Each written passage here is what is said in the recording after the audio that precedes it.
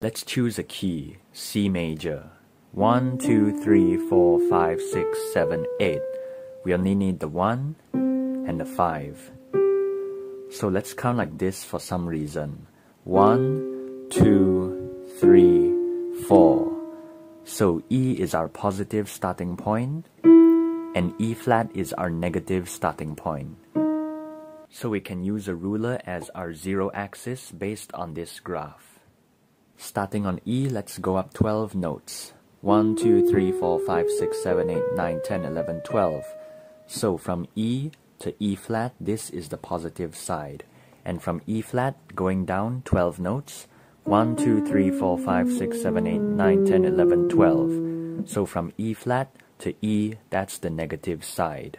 So we have a graph here, C major, 12 notes, positive, negative, the starting points, and I'm gonna fill it out. So now I'm done writing. The positive side is basically E ascending to E flat, and the negative is E flat descending to E. And you can check it by saying positive is the 7 B flat, so let's check. 1, 2, 3, 4, 5, 6, 7, that's correct. Negative is 10 F sharp, so let's check. 1, 2, 3, 4, 5, 6, 7, 8, 9, 10, that's correct. So this is the circle of fifths, and let's take out our trusty ruler and put it between the 1 and the 5. These are the positive and negative versions of the notes of the C major scale. On the left and right side, there are 6 notes each. 1, 2, 3, 4, 5, 6. 1, 2, 3, 4, 5, 6. So let's write down the notes in this pattern. 1, 2, 3, 4, 5, 6, down in our piece of paper.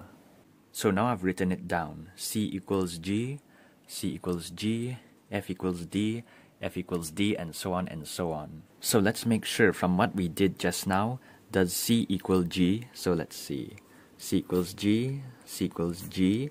This one is done. Does F equal D? Let's see, FD and FD. Does B flat equal A? So let's find B flat A, B flat A. Does E flat equal E? E flat E, E flat E, then A flat B. So A flat B, A flat B. Last one, C sharp, F sharp, C sharp, F sharp, C sharp, F sharp. And as you see, everything gets crossed out, it matches up. So just to recap, I showed you 2 ways to find this negative harmony stuff. The first way, find the starting point using your piano, write down all of the 12 notes, ascending and descending. The second way, use the circle of fifths, choose a key, C major, take out your trusty ruler, put it in between the 1 and the 5 of that key, and find the notes using this straight line pattern. Take note, it's not always going to be C equals G, F equals D in this pattern in this order. This is in the key of C major.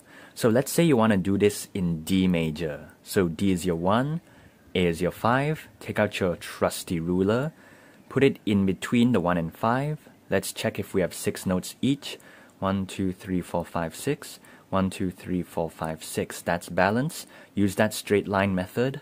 1, 2, 3, 4, 5, 6. So this is in D major, completely different notes. So if you straight away did step 2 and you end up like this and you don't trust yourself, then don't worry.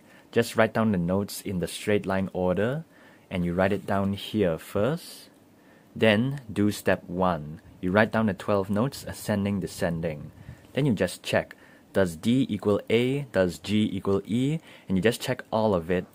If it checks out both in a positive and negative, that means you're right. And that's it.